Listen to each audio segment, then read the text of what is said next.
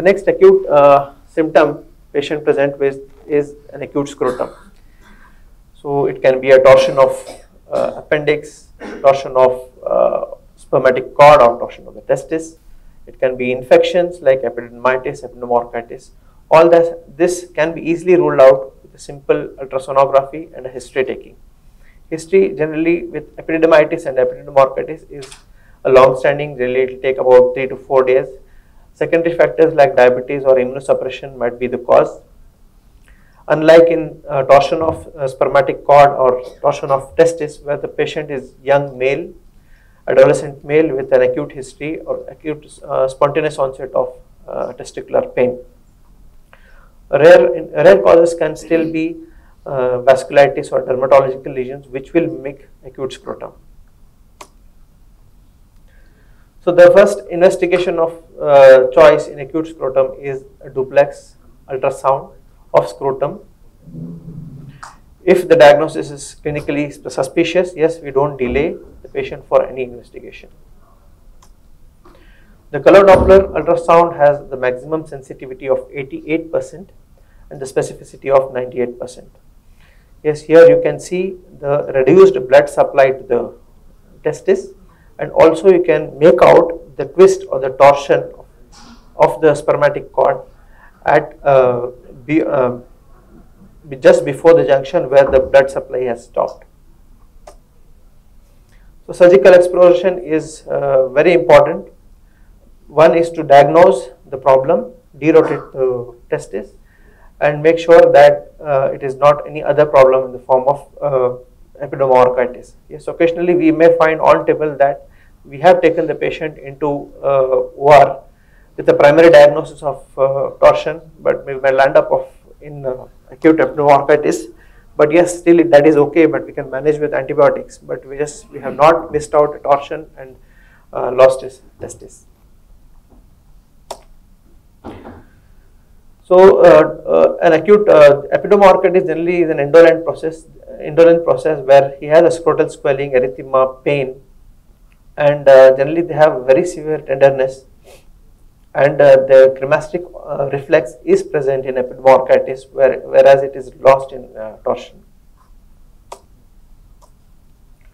Here the management is bed rest, scrotal support, parenteral antibiotics with IV after diagnosing his UTI, and any urethral instrumentation, catheterization should be avoided in epididymolysis. Suppose if you have a large epididymolysis with retention, the preferred mode of drainage would be an SPC over Foley's catheter. The next emergency where we are called is priapism. It is persistent erection of penis for more than 4 hours that is not related with a sexual desire. It can be ischemic or a non-ischemic. Generally, ischemic priapisms are painful, whereas a non-ischemic priapisms are painless. Now, the role of a urologist to treat priapism is more in ischemic, where we have to act very fast within 6 hours to drain the blood. The diagnosis for ischemic and non-ischemic is first is clinical. The next thing is we draw corporal blood and check his ABG. If the partial pressure of oxygen in the ABG is lesser than 30, we diagnose it as an ischemic priapism versus a non-ischemic priapism where the partial pressure of oxygen is more than 90 millimeters of mercury. So this we have to diagnose because the mode of therapy or mode of treatment is completely different. Other causes for priapism include drugs, some trauma, hematological diseases like sickle cell disease and tumors. The diagnosis is usually obvious from the history, and the duration of erection should be more than 4 hours. Painful or not is because we have to differentiate between an ischemic and a non-ischemic priapism. And the previous history of and treatment of priapism is also important because only in sickle cell disease these patients have repeated episodes of priapism. Yes, that indicates that it is again an ischemic type of priapism which has to be treated immediately. So treatment depends on the type of priapism, as I told initially. Many of the time it is a conservative treatment where if it is an ischemic priapism, we inject phenylephrine, we drain the blood, inject multiple episodes of phenylephrine in the dose of 100 to 500 micrograms diluted phenylephrine up to 1 hour, see the response. Generally 80 to 90% they respond, and then we manage accordingly. Suppose if it fails, then there is a surgical option where we shunt the blood in the form of shunts.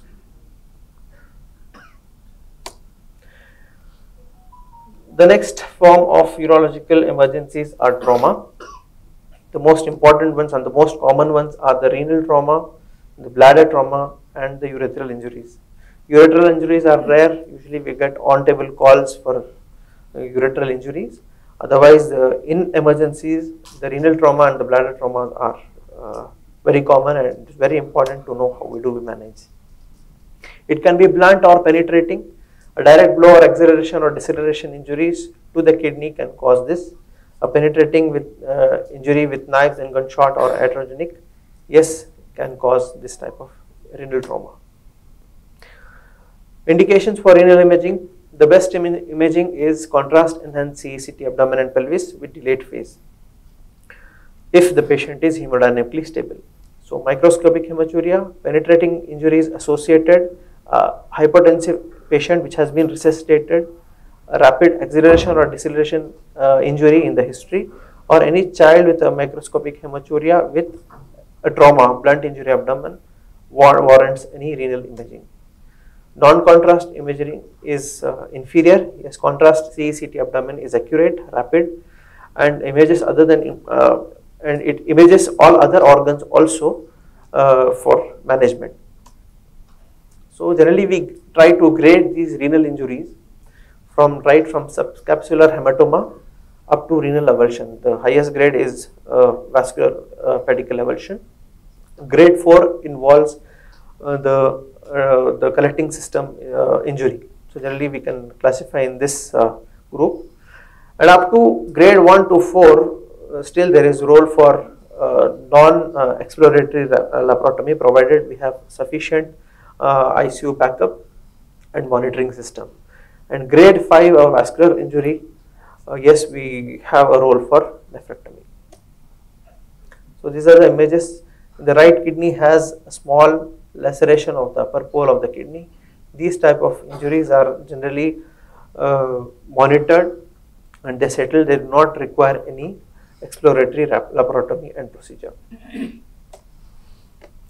95% of the images, 95% of the injuries are managed conservatively. Of the penetrating injuries of isolated kidney, then 50% are still managed conservatively. We just monitor their hemoglobin, their urine outputs, and their general condition without intervening them. Bed rest, IV antibiotics, and vital signs monitoring, hemoglobin are the key 4 indicators which tells that the patient is not deteriorating. Surgical exploration is limited only for patients we have persistent bleeding, who are hypotensive, persistent hypotensive. There is expanding perineal hematoma on follow-up, or there is a pulsatile perineal hematoma. The next form of injuries are in the form of bladder injuries, where it can be a penetrating or a blunt injury. Rarely spontaneous ruptures can happen in cases of benign enlargement of prostate, where the bladder has severe excessive filling pressures. This type of injuries can be classified into intraperitoneal and extraperitoneal. Why this classification is important? Because almost all the extraperitoneal perforations, the second picture shows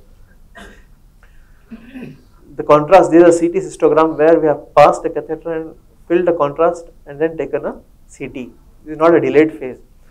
The dye has gone beyond the bladder, but still it is contained inside the peritoneum. So these are the injuries which can be managed almost 95% conservatively. We just have to place a catheter, monitor them for 2 to 4 weeks. Unlike this type of injury where the bladder has been injured and the whole dye is passing in the whole abdomen. The problem here is the urine keeps leaking into the peritoneum. It keeps getting absorbed into the peritoneum. It causes raised creatinine.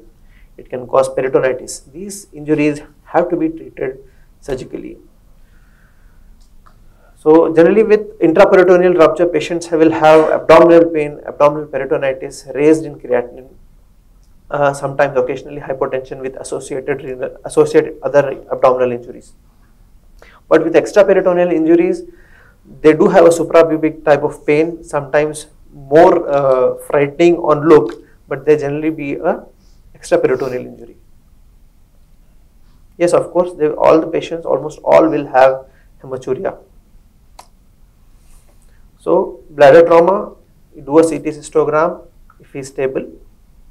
If it is intraperitoneal, we will have to go and close it.